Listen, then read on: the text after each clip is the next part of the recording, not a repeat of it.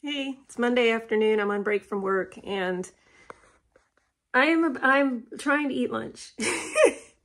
And I say trying because if you watched last week's video, you know that I had a challenge from my dietitian because I have anxiety about foods that have dairy in them.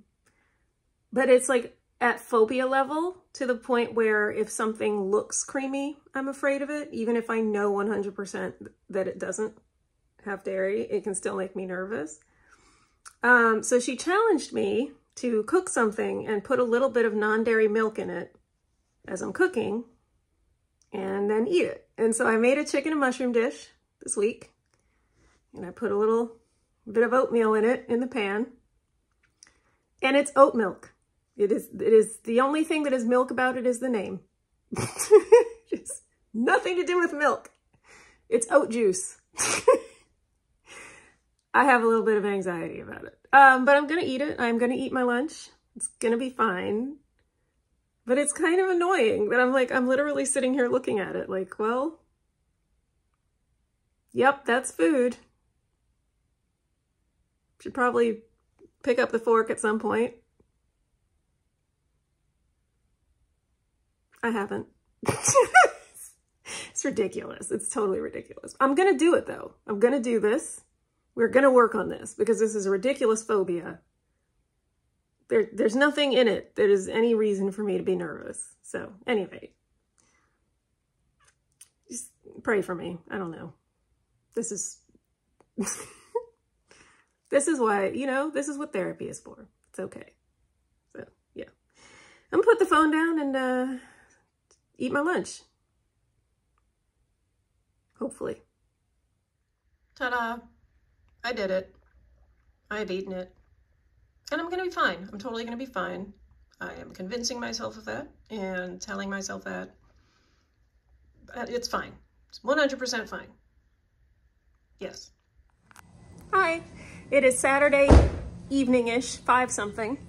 And I was just about to start baking. I'm going to be making a chocolate baklava cake, which is, I was going to make just chocolate baklava, but now I'm making a chocolate baklava cake.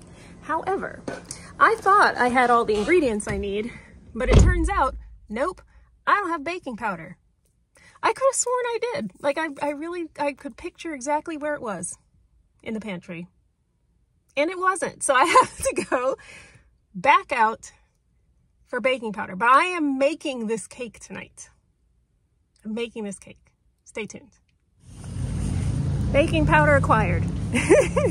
Now I'm headed back home and we're gonna make this cake. I'm gonna tell you about it when we get home. Okay, I am home and I'm ready to make this cake. Let me tell you the story, because I feel like I've told part of it before in the vlogs, but maybe you didn't see those earlier vlogs. So let me explain. So a few years ago, I went to the Disney Epcot Food and Wine Festival, and at one of the booths, they had a chocolate baklava, which was one of the best things I have ever put in my face. And this year, I am going to the Epcot Food and Wine Festival for one evening because it's a special event at a work event I'm going to, but they do not have the booth and they do not have chocolate baklava. So I said, now it's in my head. Now I'm thinking about it. So I have to make chocolate baklava. So I bought a 5-pound box. It was actually a 5.5-pound bag of chocolate for baking with. But in my defense, it does not come in a smaller size. And I have a chocolate baklava recipe that I'm gonna use. Fast forward, this week I'm at work and I'm talking to one of my work friends in a meeting about the chocolate baklava. She says, oh, I wanna look up on Google. I wanna see what it looks like. What does it look like? So she's looking at pictures going, oh my gosh, it looks so good. And so I'm like, I gotta look now. I gotta look at it. So I pull it up on Google and I'm looking going, oh yeah, this is gonna be awesome.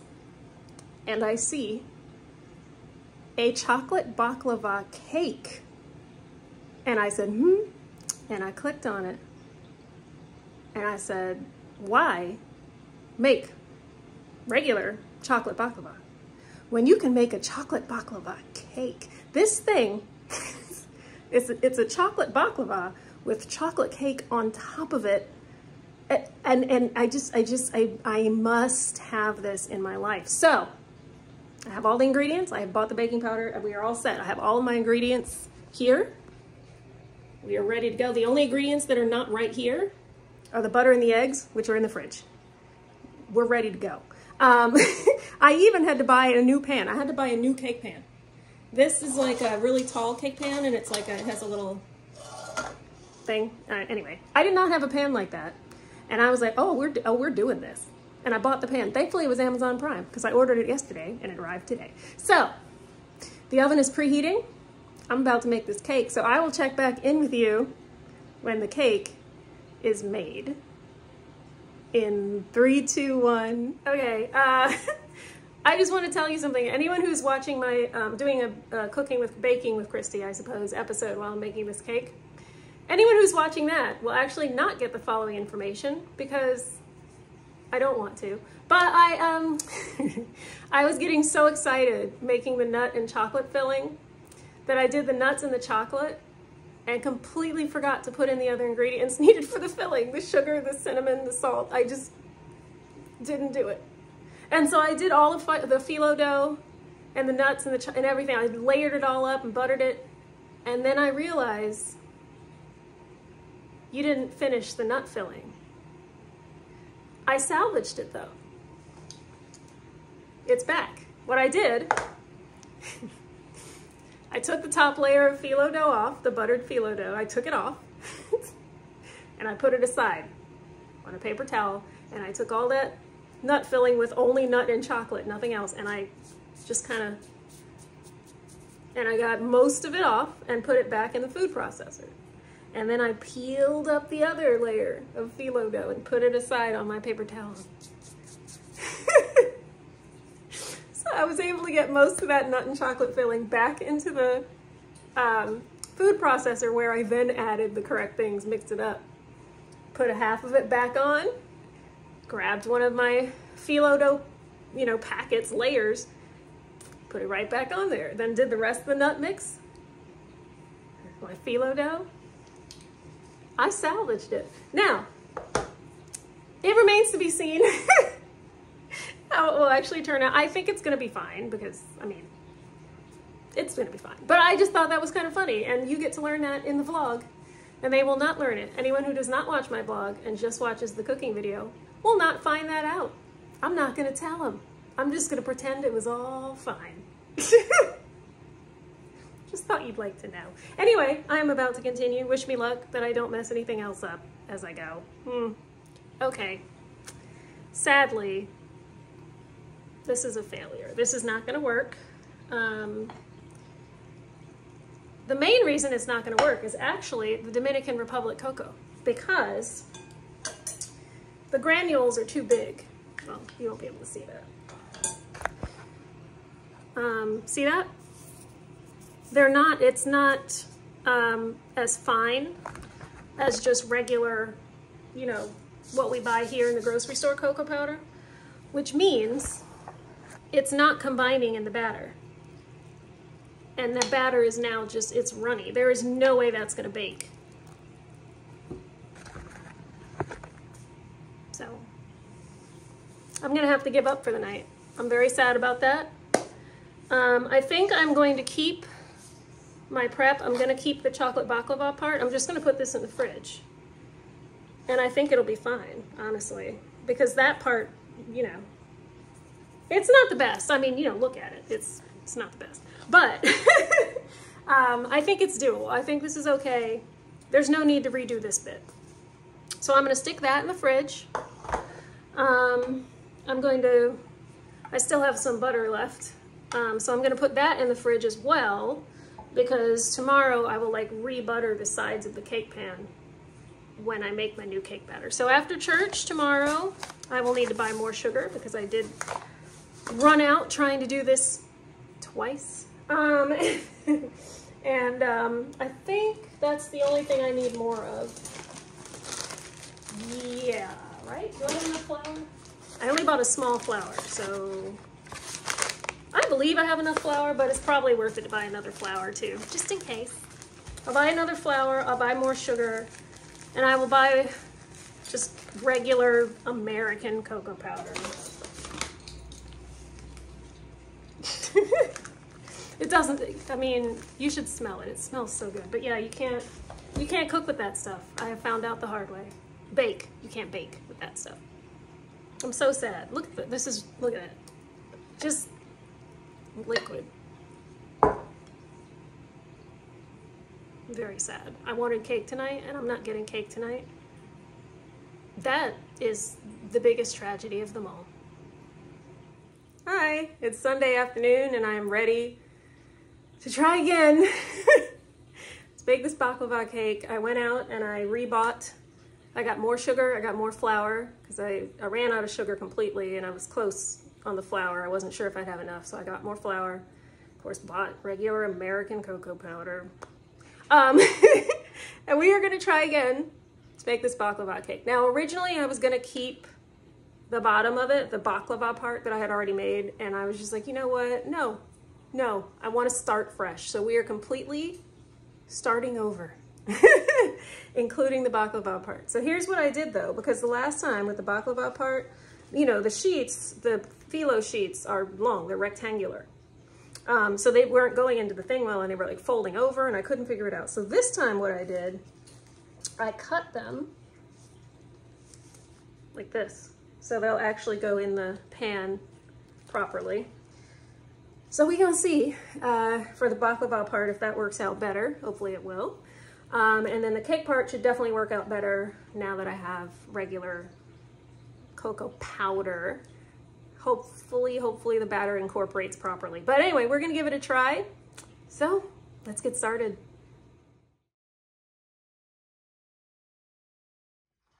The recipe said to bake it for 45-ish minutes. It was nowhere near baked at 45 minutes. So I put it back in for another 15. No. Another 20? No. Another 15? No. Another 8 after that? Yes. So I'm just hopeful that the outer edges and the bottom are not now over baked due to how long the middle took to get baked. I don't know. Now I have to let it cool. I have to let it cool down.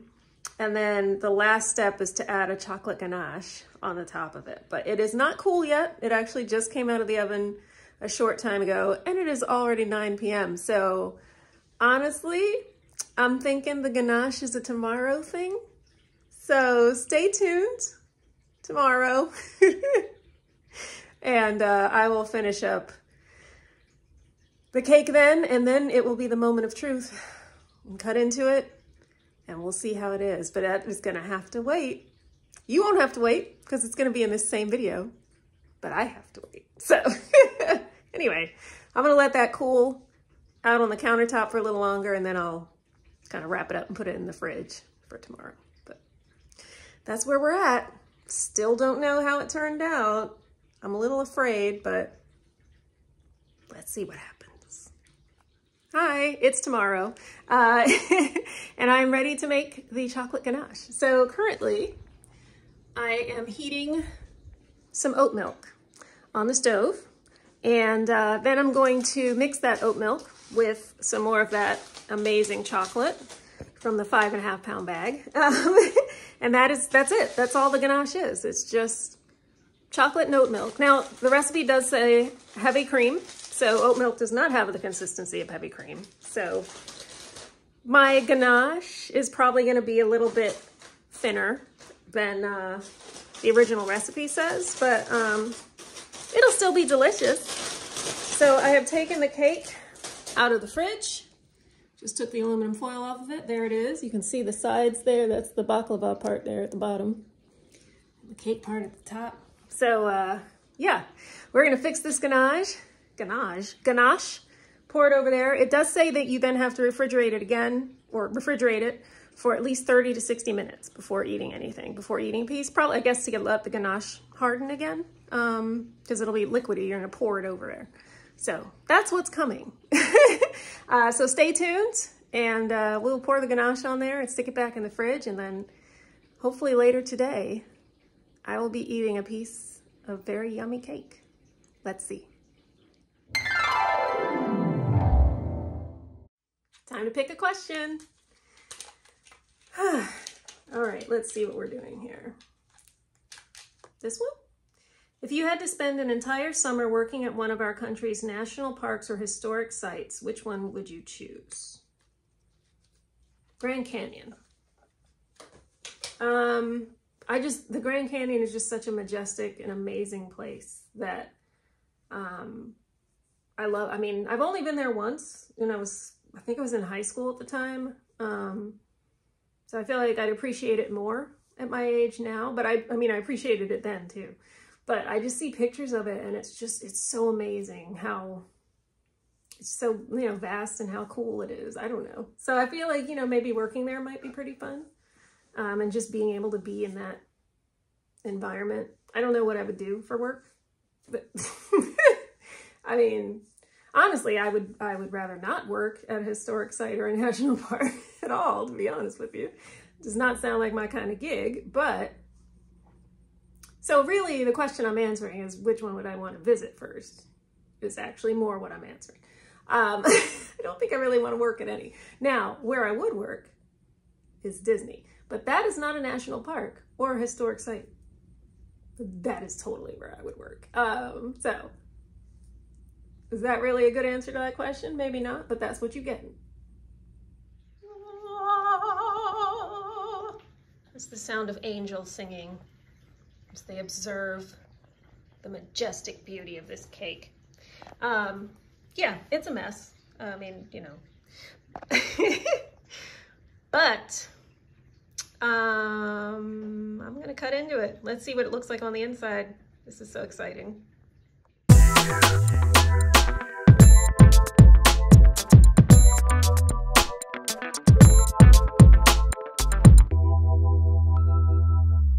Okay, I have managed to get a little bit of everything on the fork. Moment of truth.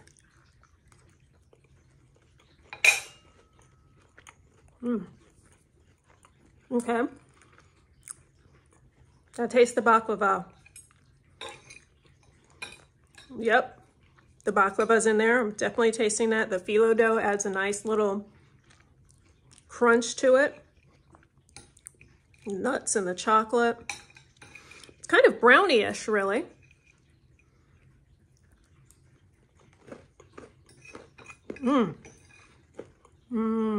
Okay. That second bite. I feel like almost every bite is going to be different because you get the phyllo dough. Like, how much nut and chocolate are you going to get from that baklava on each bite, The chocolate cake is nice and moist. I am eating kind of from the middle. Let me see if I take a piece off the edge, because that was something I was worried about because the middle took so long to bake. I was worried that the edges might be a bit over-baked. It is a bit hard. Let me see. So this is an end piece. And it's definitely harder than the middle of it, but let's see.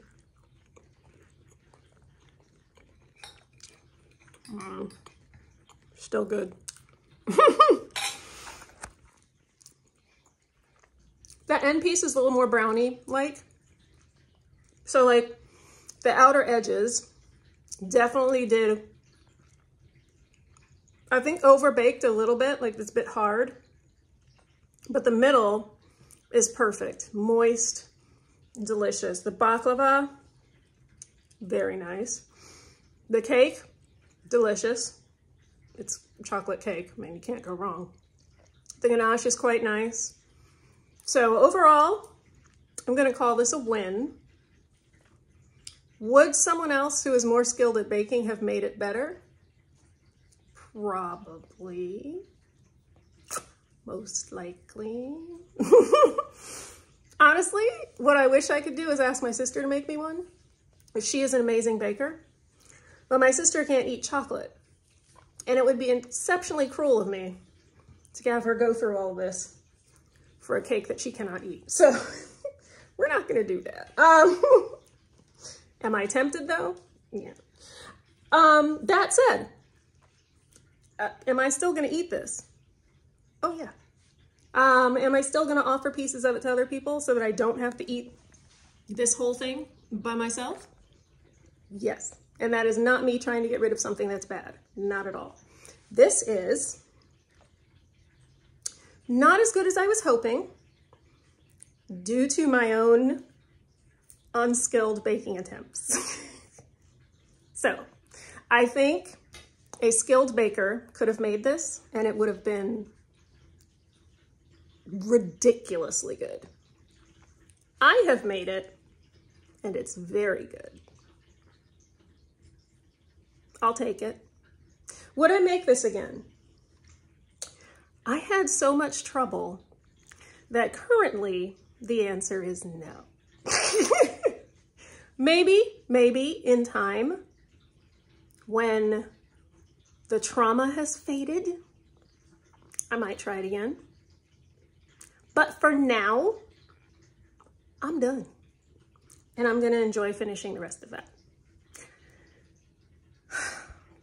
And that's gonna be it for this week's vlog. The entire vlog was basically taken over by that dumb cake. And it's okay. It's fine. I'm glad I'm done because quite frankly, every time I started to work on that cake, I was getting anxious. It's literally, it's been like I started on Saturday and it was just awful. I tried so hard. It was like 2 hours on Saturday and it just, And then yesterday, it was another few hours with all the baking. So then today, like I'm doing the ganache and I was telling a friend of mine, like, she's like, are you gonna eat it? I was like, yeah, I don't really want it now. It's been soured a little bit, but no, it's good. It's very good. I am gonna eat it. But yeah, that was an ordeal. Anyway, let's just end this now with prayer. Lord, I want to thank you very much for being with me this weekend, through all the crazy, trying to make this cake. And just through everything else that's going on, Lord. You know what's going on in my life. You know what's bothering me at the moment. And I know that you already are helping me with it. So thank you so much for that. Thank you for working with me, my anxieties that I have, my fears. I know that you're with me and I'm so grateful for that, Lord. I pray for everyone watching this, whatever their fears, whatever their anxieties, whatever their concerns are. I pray that they would feel your presence with them, know that you're helping them, know that you're always with them. And if there's anyone out there who's struggling, Lord, I pray your comfort on them, comfort them as only you can, and also send people into their lives who can comfort them and help them. Now it's about to go into the next week. I simply pray that your will be done in and through my life, the lives of my immediate and extended family and friends, and just look forward to seeing what you have in store, Lord. It's in the name of your Son, our Lord Jesus Christ, that I pray. Amen. Now I'll end it as always with number 6, 24 through 26. The Lord bless you and keep you. The Lord make his face shine upon you and be gracious to you. The Lord turn his face toward you and give you peace. Bye.